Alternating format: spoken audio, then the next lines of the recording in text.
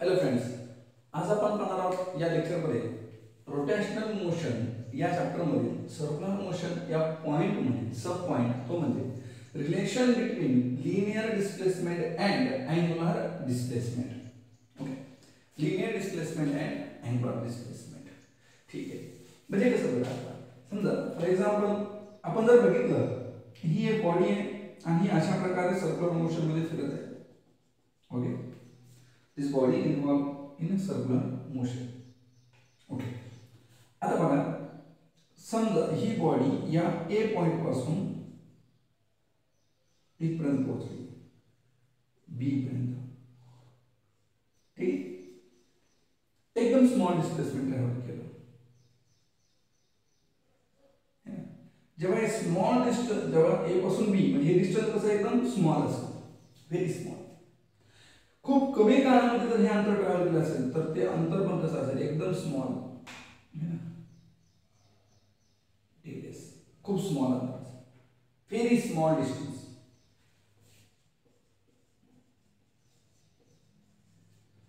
Very small distance.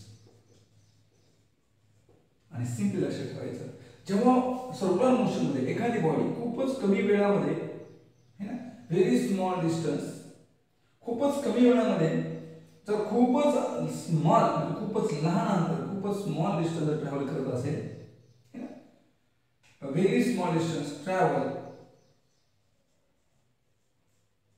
In a small time, delta T, एकदम small टाइममध्ये जर या बॉडीने ए पासून बी पर्यंत समजा अंतर ट्रॅव्हल केलं, हे अंतर कसं एकदम स्मॉल असेल. लक्षात ठेवा, जेव्हा स्मॉल डिस्टन्स असतो तेव्हा ते it is look like a straight line, है ना. आणि जेव्हा स्ट्रेट लाईन असतो तेव्हा डिस्टन्स आणि डिस्प्लेसमेंट कसं असतं, सेम असतं. म्हणजे हे डिस्टन्स आणि हे जे डिस्प्लेसमेंट दोन्ही कसे असेल, सेम असेल. म्हणून ए आणि बी ला आपण काय म्हणू शकतो, लिनियर डिस्प्लेसमेंट. ए आणि बी ला आपण काय म्हणू शकतो, लिनियर डिस्प्लेसमेंट. एक लक्षात घ्या. तर आता हे अंतर स्मॉल असेल तर हे हा अँगल पण कसा असेल, स्मॉल असेल. किती स्मॉल, तर आपण म्हणू डेल्टा थीटा, म्हणजे व्हेरी स्मॉल अँगुलर डिस्प्लेसमेंट किंवा स्मॉल अँगुलर डिस्प्लेसमेंट. लक्षात घ्या, लिनियर डिस्प्लेसमेंट ही पण वेक्टर क्वांटिटी आहे, अँगुलर डिस्प्लेसमेंट ही पण वेक्टर क्वांटिटी आहे. या दोघांमध्ये आपल्याला काय करायचंय, रिलेशन काढायचंय. आणि ही काय, ही झाली रेडियस. ठीक आहे, तर आपल्याला एक कन्सेप्ट माहिती आहे की अँगल बरोबर आर्क डिवाइडेड बाय रेडियस आहे. मग अँगल किती आहे, small theta delta theta. R किती आहे, डेल्टा एस. आणि रेडियस किती आहे, आर म्हणून. So this is the linear displacement, this is the angular displacement, and this is the radius. मग linear displacement is equal to हा डिवाइड चा या डेल्टा थीटा ला मल्टिप्लाय राहील.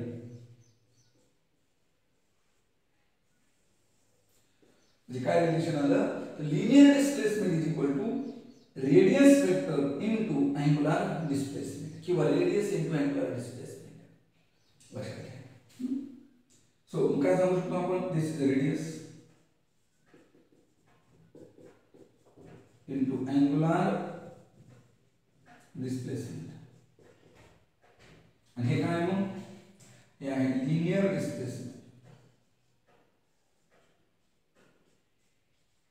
ठीक आहे, म्हणजे linear displacement is equal to radius into angular displacement. angular displacement लक्षात असू. मग इन वेक्टर फॉर्म मध्ये जर आपण विचार केला, in vector form, in vector form है ना, वेक्टर फॉर्म मध्ये आपण जर विचार केला तर मग वेक्टर मध्ये हे पण वेक्टर क्वांटिटी, रेडियस वेक्टर पण वेक्टर क्वांटिटी, अँगुलर डिस्प्लेसमेंट पण वेक्टर क्वांटिटी, तीन वेक्टर क्वांटिटी है ना. या दोघांमध्ये या ठिकाणी बघा, आता तीन वेक्टर क्वांटिटी असल्यानंतर आपण लिहितो कसं वेक्टर फॉर्म मध्ये, आपण असं लिहू शकतो का, which of the following is correct, असं लिहू शकतो का बघा.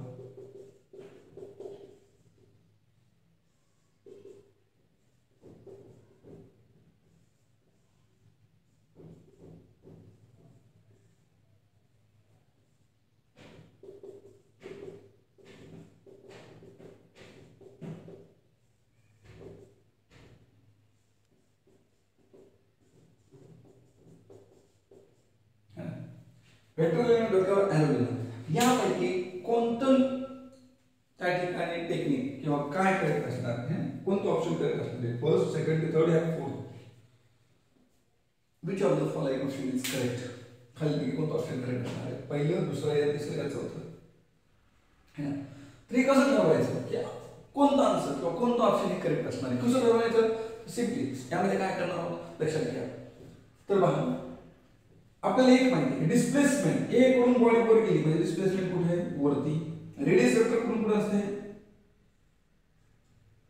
अवे फ्रॉम द सेंटर दिशा बघा सगळ्यांच्या मग बॉडी ए कडून बी कडे अशी मग अँगुलर डिस्प्लेसमेंट कुठे आहे इकडे सो दिस अँगुलर डिस्प्लेसमेंट आतमध्ये का बाहेर येणार आहे डिस्प्लेसमेंट का आत जाणार आहे बाहेर आहे म्हणून टिप लिहायचं बघा जर वेक्टर समजा आतमध्ये चालला तर क्रॉस आणि वेक्टर समजा बाहेर येऊन लागला तर टिप आतमध्ये चालला असता तर क्रॉस आणि बाहेर येऊ लागला तर टिप लक्ष असू सो वेक्टर कुठे आला हा बाहेर कोण अँगुलर डिस्प्लेसमेंट पुढे येऊ लागला बाहेर ओके रेडियस वेक्टर इकडे ठीक आहे आता इथे बघा अँगुलर डिस्प्लेसमेंट हे हा झाला रेडियस वेक्टर हा झाला दोघांमध्ये अँगल किती आहे 90 डिग्री म्हणजे दोन्ही एकमेकांना कसे क्रॉस आहे अँगुलर डिस्प्लेसमेंट आणि रेडियस वेक्टर पासून कोण तयार झालं लिनियर डिस्प्लेसमेंट म्हणजे याचा अर्थ असा आहे या दोघांच्या क्रॉस प्रोडक्टमुळे कोण तयार झालं लिनियर डिस्प्लेसमेंट म्हणजे याचा अर्थ डॉट प्रोडक्ट असेल का नाही मग कोणता प्रोडक्ट असेल क्रॉस कारण दोन्ही एकमेकांना कसे क्रॉस म्हणजे खालचे दोन ऑप्शन तर कटले उरले फक्त कोण क्रॉस लक्षात आलं का रेडियस वेक्टर इकडे अँगुलर डिस्प्लेसमेंट बाहेर दोन्ही एकमेकांना कसे आहेत क्रॉस आहेत दोन्ही एका दिशेने आहेत का असे नाही मग क्रॉस आहेत मग क्रॉस प्रोडक्ट ओके मग दोन्हीपैकी ऑप्शन कोणतं करेक्ट आहे पहिलं या दुसरं कसं ओळखणार मग आधी कोण पाहिजे याच्यानुसार ओळखणार मग कसं ठरवणार आपण आधी कोण ठीक आहे तर मला सांगा अँगुलर डिस्प्लेसमेंट जर आपण रेडियस वेक्टर आधी घेतला रेडियस वेक्टर इकडे असा करायचा ठीक आहे आता अँगुलर डिस्प्लेसमेंट कुठे आहे इकडे बाहेर आपल्या बोट इकडे तो अँगुलर डिस्प्लेसमेंट बाहेर आहे ना असं तर बोट हे चार बोट असे फिरतात का इकडं नाही मग आपण हे चार बोट फिरण्यासाठी आपण अशी आयडिया केली पहिले रेडियस वेक्टर आणि मग सरळ चार बोट हात न लावता इकडे गेले क्रॉस केलं बघा हे रेडियस वेक्टर या दिशेनं अँगुलर डिस्प्लेसमेंट या दिशेनं ठीक आहे आणि हा जो अंगठा काय दर्शवतो तर अंगठा दर्शवतो उरलेली quantity that is a linear displacement पण इथं लिनियर डिस्प्लेसमेंट कुठे चाललंय वरती अंगठा कुठे चाललाय खाली म्हणजे हे चुकलेलं आहे आधी रेडियस वेक्टर घेता येणार नाही मग आपण आधी कोण घेतलं अँगुलर डिस्प्लेसमेंट मग कोण घेऊ रेडियस वेक्टर अंगठा कुठे चाललाय वरती लिनियर डिस्प्लेसमेंट कुठे चाललाय वरती लक्षात घ्या म्हणून आधी कोण घ्यायचं angular displacement cross radius vector अंगठा पुढे घ्यायचा वरती म्हणजे कुठं ठीक आहे सो या पद्धतीने दिस thumb shows the linear displacement म्हणून आधी कोण तर आधी घ्यायचं आहे अँगुलर डिस्प्लेसमेंट म्हणजे option second is correct option first येणार नाही वेक्टर फॉर्म मध्ये कधी पण त्यांना ठेवा कोण घ्यायचं आधी तर आधी घ्यायचं अँगुलर डिस्प्लेसमेंट आणि मग घ्यायचं रेडियस वेक्टर ठीक आहे एवढं पॉज करून पटकन लिहून घ्या ठीक आहे लक्षात द्यायचं so this is the relation between angular displacement and linear displacement ठीक आहे आणि दिस इज अ वेक्टर फॉर्म आधी कोण अँगुलर नंतर कोण रेडियस ओके चला नेक्स्ट आपण रिलेशन बघूया रिलेशन बिटवीन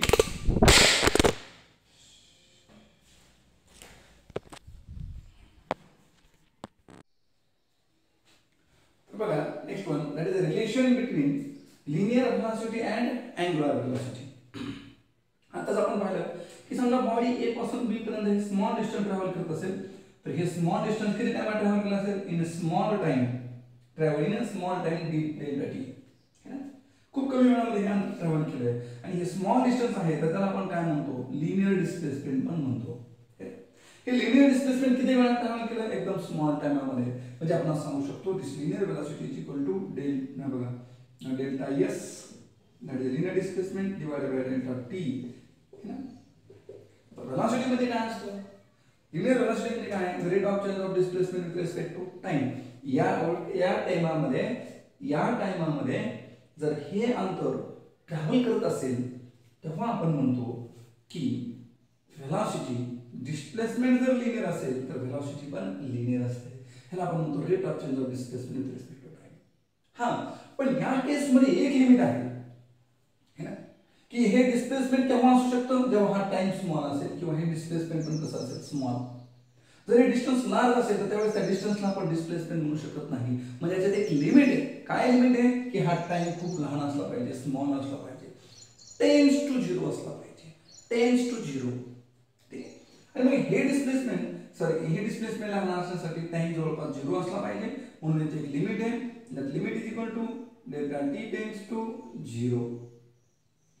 ही व्हेलॉसिटी म्हणजे आपण म्हणतो इन्स्टंटेनियस व्हेलॉसिटी. त्याच्यामध्ये टाइम हा कसा आहे, स्मॉल आहे. कोणती व्हेलॉसिटी, इन्स्टंटेनियस व्हेलॉसिटी, ज्याच्यामध्ये टाइम कसा आहे, स्मॉल आहे. ठीक आहे.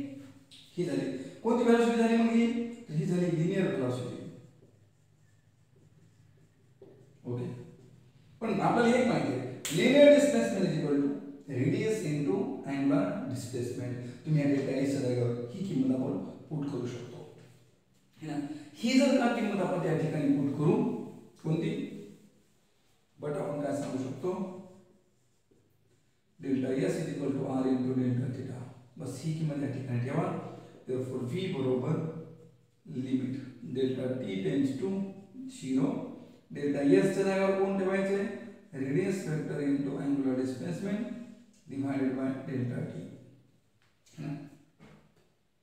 यामध्ये ह्या रेडियसला काही लिमिट आहे का, नाही, कारण रेडियस फिक्स आहे. एवढा अंतर सगळीकडे रेडियस कशी असणार, सेम, म्हणून ती बाजूला घ्या.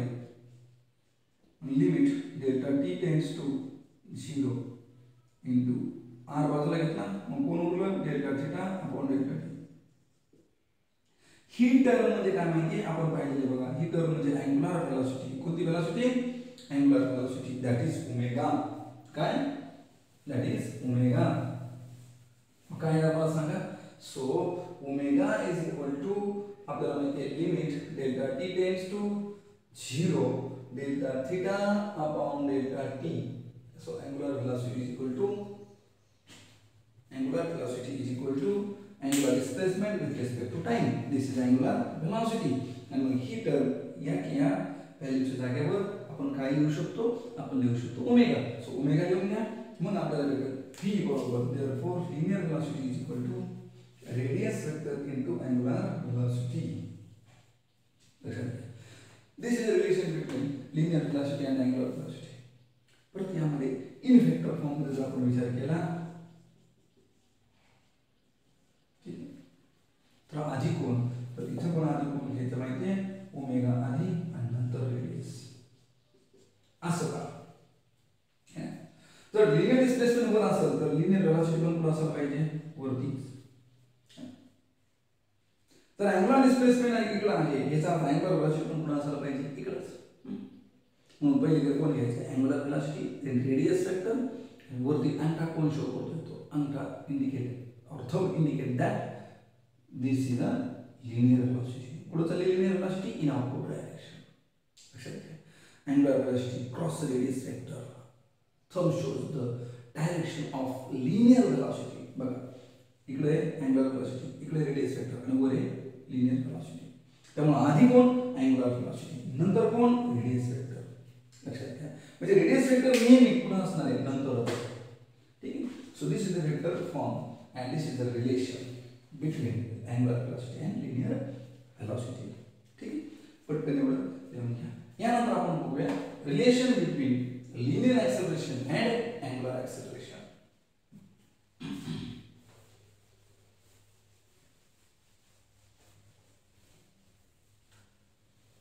Relation between linear acceleration and angular acceleration. Okay.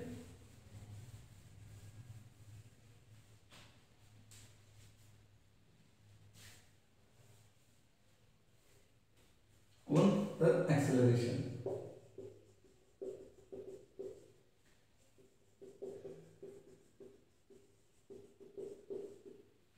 Acceleration, linear and angular.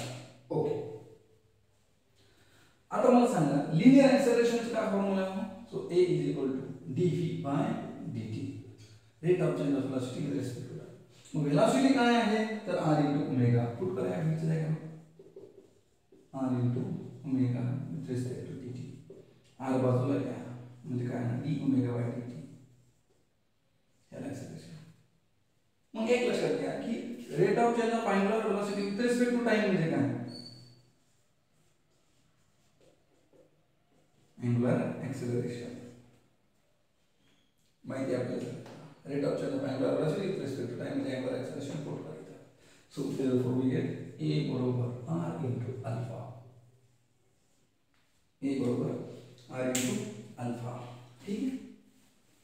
तर थोडंसं इथे एक लक्षात घेण्याची गोष्ट अशी आहे की हे ऍक्सेलरेशन लिनियर जे आहे तर लिनियर सर्क्युलर मोशन मध्ये लिनियर ऍक्सेलरेशन हे दोन प्रकारचे आहेत. एक हे टँजेन्शियल आणि एक हे रेडियल. मग हे ऍक्सेलरेशन कोणतं आहे तर हे आहे टँजेन्शियल ऍक्सेलरेशन. समजा एक तर हे ऍक्सेलरेशन वर असू शकतं किंवा खाली असू शकतं. मग या वेलोसिटीच्या दिशेने म्हणजे इकडे कोणतं ऍक्सेलरेशन असणार आहे टँजेन्शियल, कारण हे सर्कलला कसं आहे टँजेंट आहे. सेंटरकडे जाणारं ऍक्सेलरेशन आहे का हे नाही, हे कुठे जाणार आहे टँजेन्शियल ऍक्सेलरेशन. म्हणजे या रिलेशन मधलं हे ऍक्सेलरेशन हे कोणतं असणार आहे तर हे असणार आहे टँजेन्शियल ऍक्सेलरेशन, रेडियल नाही. कारण रेडियल म्हणजे रेडियसकडे जाणार. लक्षात घ्या. म्हणून हे कोणतं ऍक्सेलरेशन आहे टँजेन्शियल, जे कसं आहे टँजेंट आहे. ठीक. म्हणून tangential acceleration is equal to radius vector into angular acceleration. काय टँजेन्शियल ऍक्सेलरेशन कोणत्या प्रकारात मोडतो तर लिनियर ऍक्सेलरेशन मध्ये मोडतो. ओके. इन वेक्टर फॉर्म जर आलं वेक्टर फॉर्म मध्ये लिहायचं म्हटलं तर सांगा मला आधी कोण असणार आहे. सो आधी असणार आहे alpha that is angular acceleration आणि म्हणून असणार आहे रेडियस. ठीक आहे. सो हे रिप्रेझेंटेशन तुम्हाला लक्षात असलं पाहिजे. तिन्ही केस मध्ये रेडियस वेक्टर हे केव्हा आहे तर नंतर आहे. ठीक आहे. सो हे तीन प्रकारचे रिलेशन्स आपण या व्हिडिओमध्ये बघितलेले आहेत. लक्षात घ्या. परत एकदा व्हिडिओ बघा आणि हे रिलेशन्स व्यवस्थित लक्षात ठेवा. पहिले रिलेशन काय आलं होतं तर ते आलं होतं delta S is equal to R into delta theta किंवा अँगुलर डिस्प्लेसमेंट आपण नेहमी आलेलो v is equal to angular velocity that is omega into radius आणि a इज इक्वल टू किंवा a टँजेन्शियल म्हणून आपण is equal to alpha into radius. ह्या तीन प्रकारचे ऍक्सेलरेशन तीन प्रकारचे रिलेशन्स आपल्याला लक्षात ठेवायचे जे या व्हिडिओमध्ये आपण बघितलेले आहेत. या ठिकाणी आपण थांबूया.